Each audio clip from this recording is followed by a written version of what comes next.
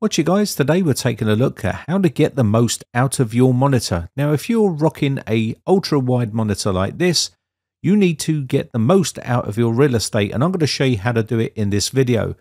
Now because this is a single monitor, it's important that we use the monitor correctly and get the most use out of the space that we've been allocated by this ultra wide monitor.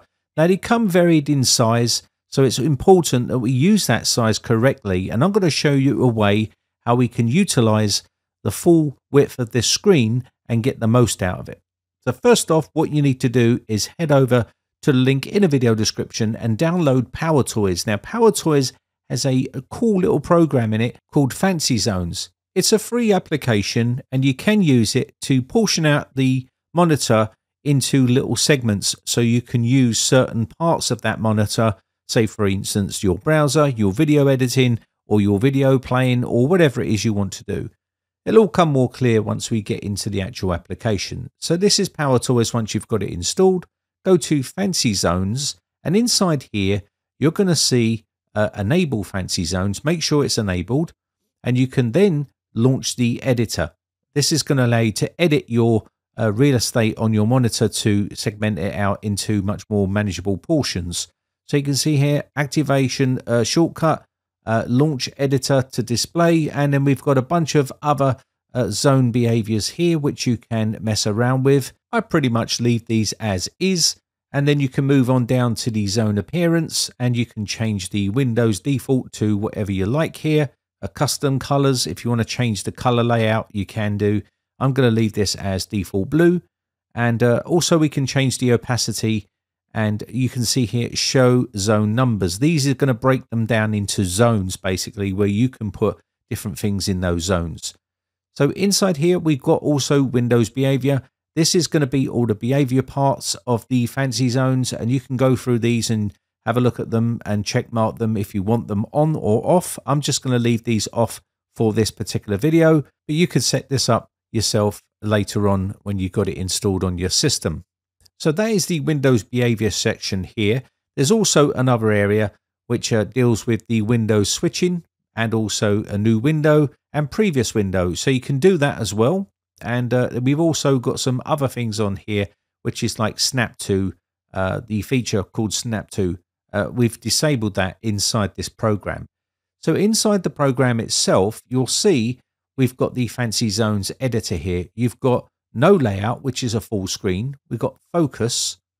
You've also got columns, and then we've also got rows. You can see the columns here. This will be all basically zoned out into this area.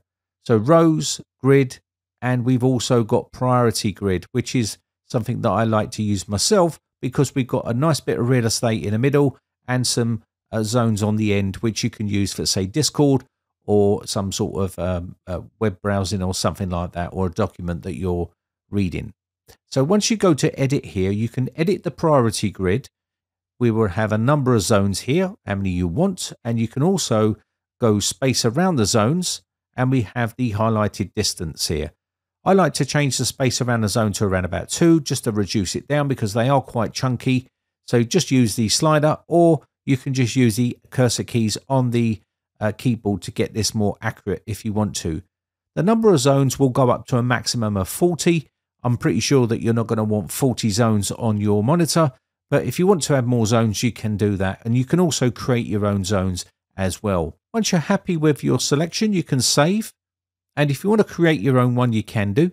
So let me go ahead and click on save on this, and basically we can then take a look at what we've created here.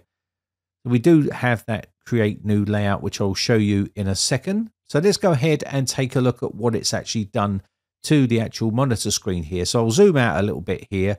Now this may look a bit funky on your 1080p monitor or something like that.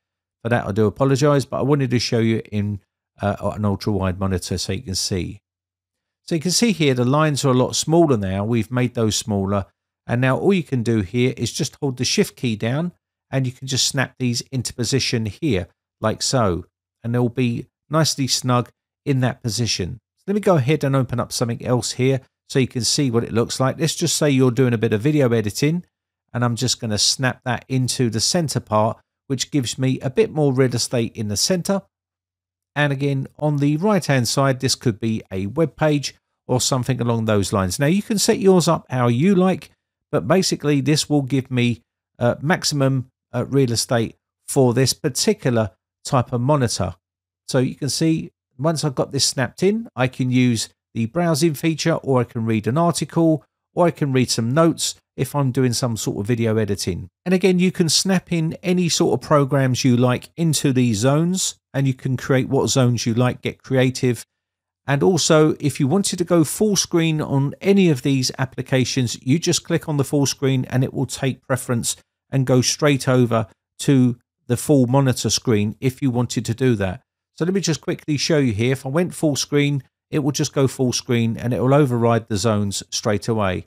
And you could just move them around and snap them into location just like that. Very simple and easy to do. If you want to open up another program, you can open it up and then basically snap that into location as well.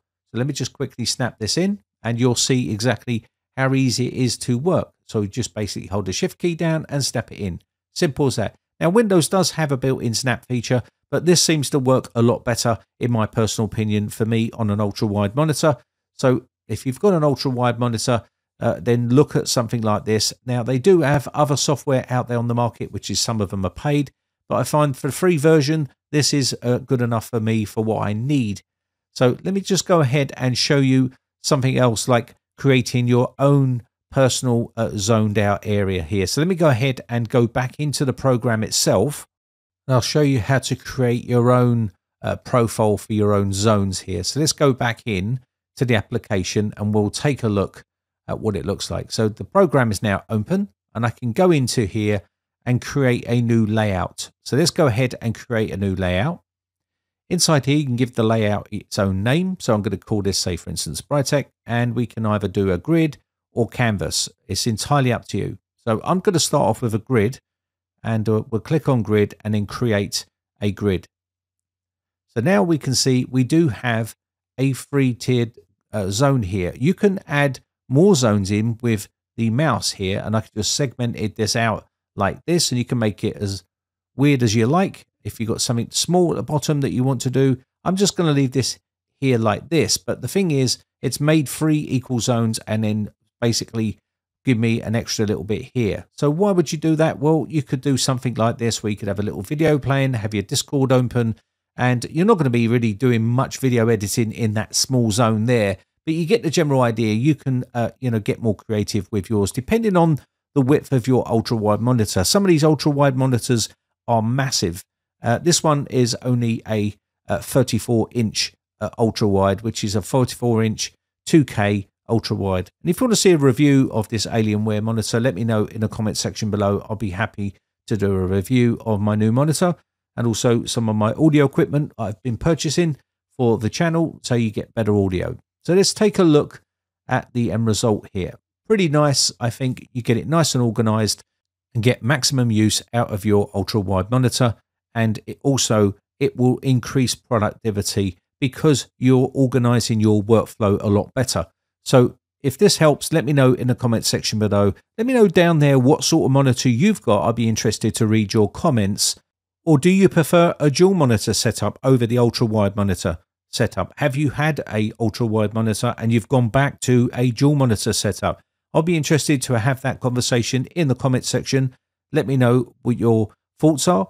Also, if you're looking for paid software with a pretty good organization, and also you can jump from one profile to another with that, let me just show you this paid software because I'm pretty sure people are going to mention it in the comment section as well. And the software is called DisplayFusion. It's not free. You will have to pay for it, but it is pretty good as well. And it does give you some other features that Fancy Zones doesn't give you. So have a look at it. Maybe it's something that you're interested in. I'll leave the link for both of these in the video description and let me know your thoughts on it. Anyway, that said, my name has been Brian from briteccomputers.co.uk. Just want to say a quick shout out to all my YouTube members who have joined my YouTube members group. I really do appreciate the support. A special shout out goes to David Lees, also Wellid, RTX Brody, Edward Kelly, Albert Hewson, Celtic Lad, PC Repair Tech, Fatality, Phil's Computer Repair, Big Daddy, Gary Belts, Mike Bigness, Jedi Buddhist, GeoSam, and Welsh Tony. I really do appreciate the support, guys. I shall see you on the Discord server for a chat. Bye for now.